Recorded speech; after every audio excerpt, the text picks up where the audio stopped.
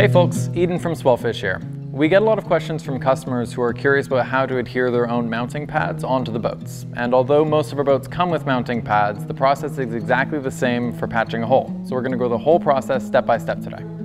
So step 1 is to choose and trace the location of your pad or patch. Step 2 is then to mask off the selected area with duct tape. Step 3 will be to score both the pad and within the masked off area on the boat.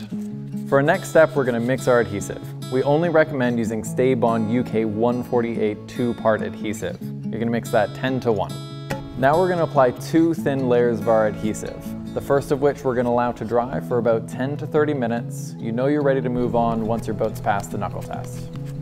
To conduct the knuckle test, press your gloved finger against the glue. You should be able to feel the adhesion without it sticking to your finger.